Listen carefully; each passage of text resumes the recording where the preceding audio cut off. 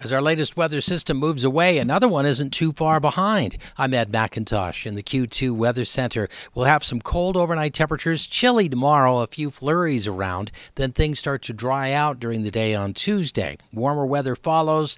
Then we have more showers in the forecast for Thursday into Friday.